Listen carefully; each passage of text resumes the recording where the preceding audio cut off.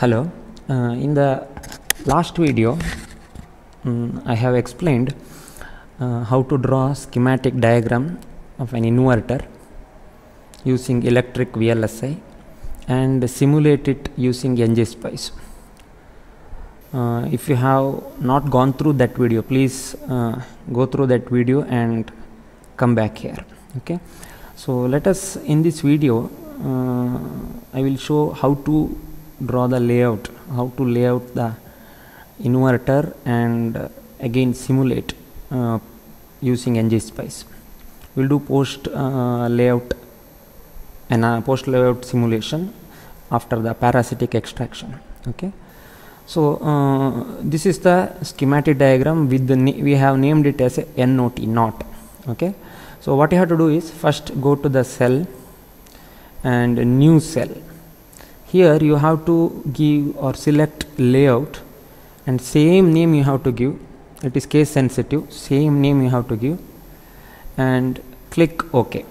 Layout and same name. Okay, so now you can see two files are clubbed now. You can expand and see. One is schematic, another one is within the bracket written lay means it is layout, but it is empty now. We have to draw now. For this one the components will be different. You can see here the different components are different here. In the layout, in the schematic, if you go there, if you go component, you will see symbols.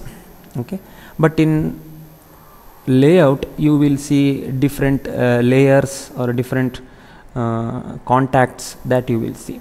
And also this color, I have little bit changed the color, but in the default it will show different color. That too also in Windows there is a variation in Windows and Linux version, so that's okay. Anyhow, the color may be different. In if you have installed, you might observe that color will be different. That's okay. Okay, so what you have to do is, now let us start with the PMOS. So there is an option called PMOS here. Click on that and you will get PMOS here. The convention is source is always above. So this side is source and this side is the drain. Okay, source is above, drain is below. Okay, so what we will do, first select it and we have to give the same width and length. Let me just see what I have given in the schematic.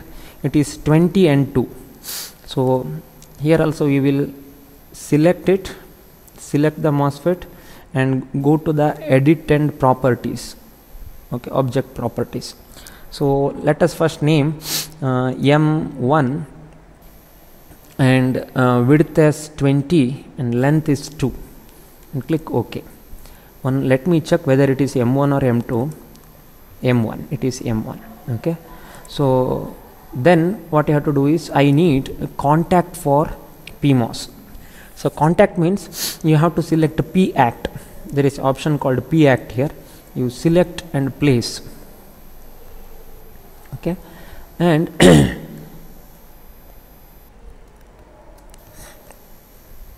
and you change its width. It is 5 written, make it 20.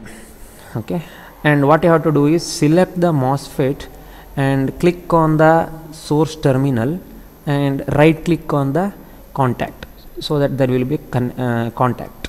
So a contact is created between these two, and now you take it near to the, you can either use mouse to move like this, or you can simply use arrow key.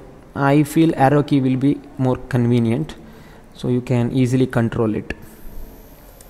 Okay, so let me, okay, you can save, and once you check the DRC, press F5, there is no error. Let me see whether if I push it near to the gate, will it give error? We will see. No. So now you have made a contact to the source side. Now what we will do, we will use a layout style where all the polysilicon or gate are vertically aligned. Okay, so what I will do, first I will select complete this thing, complete MOSFET and its contact. It should be selected like this. Using mouse cursor, you scroll and select this one and go to edit, and I want to rotate here. Totally I would like to have source on the left side. Usual convention is like this, source on the left side. So I have to rotate it in the anti-clockwise. Okay, so that is 90-degree counter clockwise. You can see now it has come to the left side. Similarly, I need one more contact for the drain. I can do one thing. I can simply select this contact and press Ctrl C, and Ctrl V you press, you will get the one copy. So you no need to go again P act and vary the width, all those things you can directly take. Okay, and here also you do the same thing. Select the MOSFET, click on drain terminal and right click on this, and now okay, you can press F5. There are no errors. So that is about the MOSFET. What we will do now, I will just increase the font size of that M1, let it be 3. Okay, so that it is clearly visible now. Now I have to associate parameters, MOSFET parameters with this PMOS. So I have to name the MOSFET. So I will name it as PMOS, because in the schematic also we have given a PMOS. So this same step I have to do here also. First select the MOSFET, go to tools, spice, and in that set spice model. So here it is selected. So again edit its property. It is PMOS, and let PMOS and let size be 3. Okay, so PMOS. Similarly, the same procedure you have to do for the NMOS also. So I will go to the component, click on NMOS and place it here, and again name it M2, and width is 10, length is 2 lambda, and this one. Okay, now again here also source is above, drain is below, and again I would like to have source on the left. So again select this one, or first you make contact then you rotate, that would be better. So click on N act now, place it here and change its width also, let it be 10, and select on MOSFET and make the connection. Okay, so let me press once DRC, no error, and now select whole this thing and rotate counterclockwise. Okay, once I can drag it till the PMOS, so that whether it is aligned properly or not I can say. So it is a little bit on the right side. Let me move it to the left side. I think here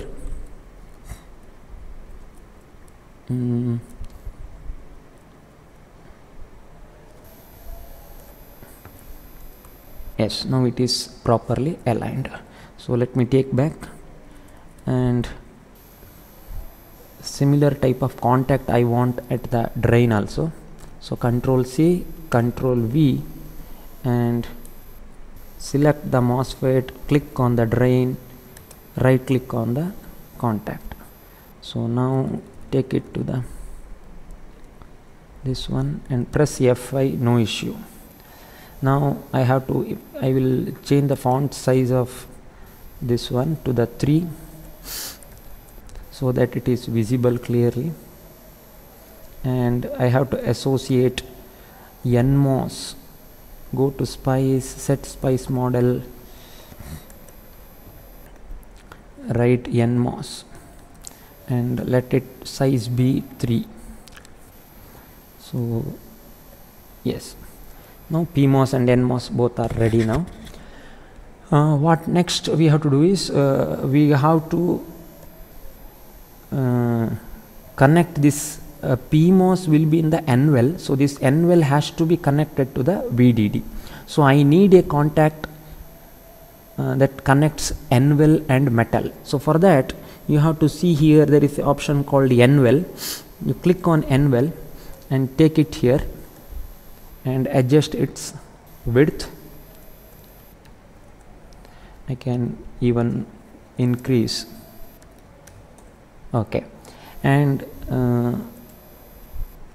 connect your source to the VDD. So source is connected to VDD. Okay, now this is VDD and I have made this connection. Okay, similarly I have to connect NMOS is the base is the P substrate. That substrate has to be connected to ground. So I need P well contact. P well contact means P substrate to metal. So that contact I have to have here. Again increase its size. Okay, and connect source of. Okay, now let us save and let me check once. There is a DRC error. Let me check what it is. How to check? Go to Explorer, open the error again. It is telling the minimum width or height error. I think this is to do with this is too much near, you can see here. So let me select and bring it down. Now let me check once again. 1 minute. Let me select this. Okay, save, and now let us once again press F5. Yes, still there is an error. I think it is to do with the if I delete this one, there will not be any error. I think no error, still there is an error. If I delete this, then let me check.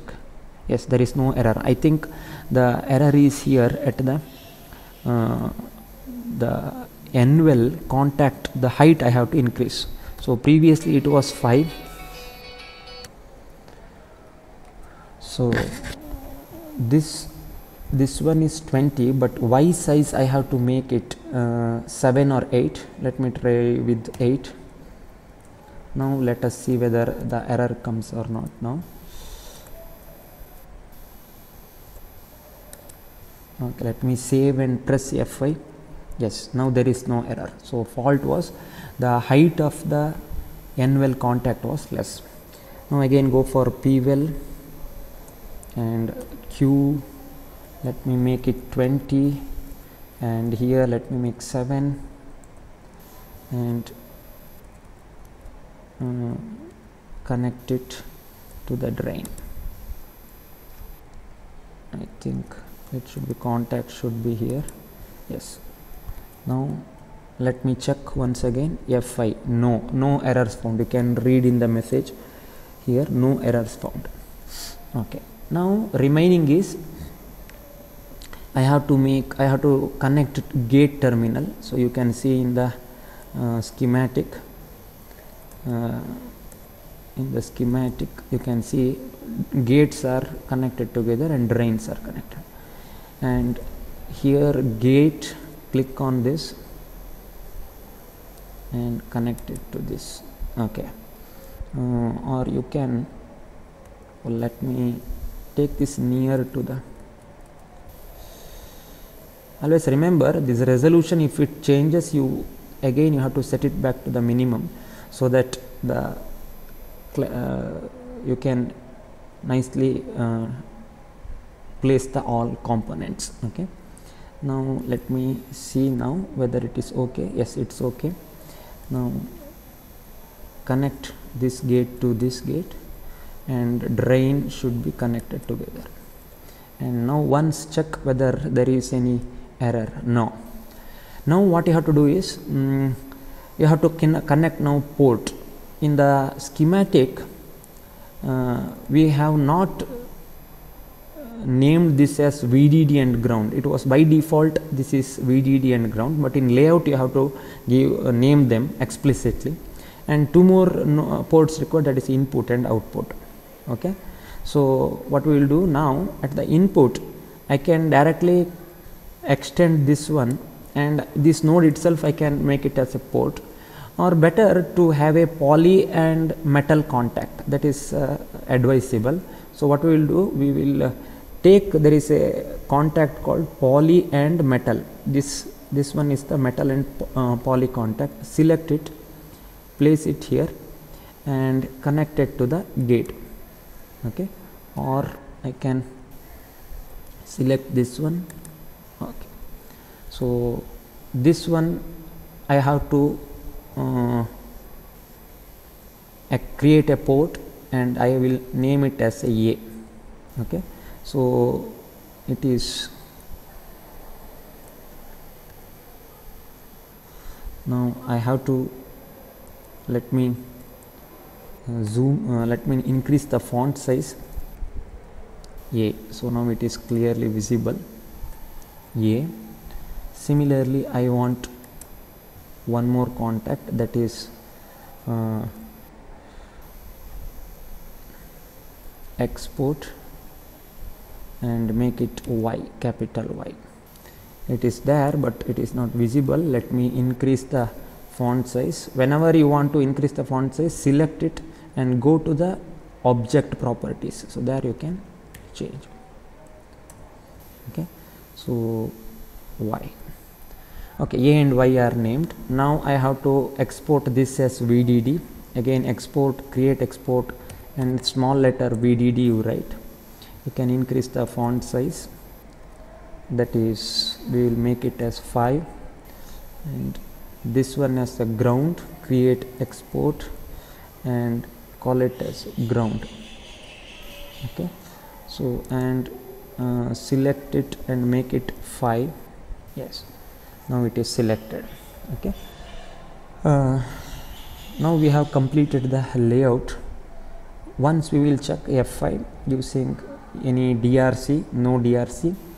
Next there is an option called tools and NCC, and you have to press on schematic and layout. Now I have to compare this layout with the schematic, whether that is correctly mapped, whether your schematic has correctly been mapped to a layout or not. Okay, so when I press here, if there is a error, one window will pop up and it will show where is the error. Okay, if there are no errors, no window will pop up, but you will get a message in the message window saying match, everything, export, size, everything is matched. Okay, let us try now. Go to tools, NCC, schematic and layout. You can see here at the message I didn't get any pop-up windows. That means it is matched. You can see here, you can read exports match, topologies match, sizes match. So everything matched. If there is a any mistake or any mismatch, then it will show, one window will pop up and show. So let me make one mistake and see. Suppose if Y I have not created, if I delete Y, now if I go and click on NCC, you can see now it is telling this is schematic, you have 2 parts, 4 wires and 4 ports, but in layout you have only 3 ports. Okay, so you can, if you click on this, it will show which one is missing. In the layout the Y is missing. Okay, so then what you have to do is you have to go there and again create an export for that, capital Y, and you can select on that and make it 5. Okay, okay, Control S, save. Once again check, no. Let me once again go LVS. Yes, there is no mismatch. Okay, now I have to extract the parasitics and do the simulation. So the same Spice component here also I need. So what I will do, I will go there in the schematic, click on this one and copy, and same this you can paste here, layout, component and miscellaneous in that Spice code. So I will place here, and here it is a multi-line text, and paste, and click apply and OK. So I can little bit increase the font. Okay, now it is there. So here DC analysis, I think I have copied DC analysis of the inverter. So that I have copied here. So first we will see DC analysis, then we will do transient analysis. Okay, so let me save and run Spice. For that I have to go to tools and Spice and write Spice deck. So then it will perform the DC analysis and it will show voltage transfer characteristic. Let me check. Go to the tools, Spice and write Spice deck. Yes, you can see here this is output and this is input. Input is swept from 0 to 1.8 volt. You are getting it's a post layout simulation. You can even see the Spice net Spice code. There you can clearly see the parasitics. So where are those parasitic capacitance and resistor? So let me show once that. Go to your folder. There the name not.spy means it is the Spice code of the layout. Let me open it. So you can see here there are many resistance R0 to R12, and you have one more capacitance C0. The capacitance which you have added is here, C out Y between Y2 and 0.5 picofarad. That is the capacitance you have added, but the parasitic capacitance is here, it is present, it is between Y and 0 and its value is 1.46 femtofarad. Similarly, you have many resistance connected between different nodes. So these are all parasitic resistances and capacitance. Okay, so that you clearly you can see in the Spice code generated file. Okay, so let me again go to the layout. Now let us try transient analysis. So same this thing. First you have to apply a pulse. Syntax is pulse, and within the bracket you write initial value, final value, and initial delay 2 micro, and 1 micro is the rise time, 1 micro fall time, 5 micro width, 12 micro period. And here analysis is transient analysis. You have to write tran, the step size that is 0.1 u, and total time 20 micro. And now I want to plot both input and output.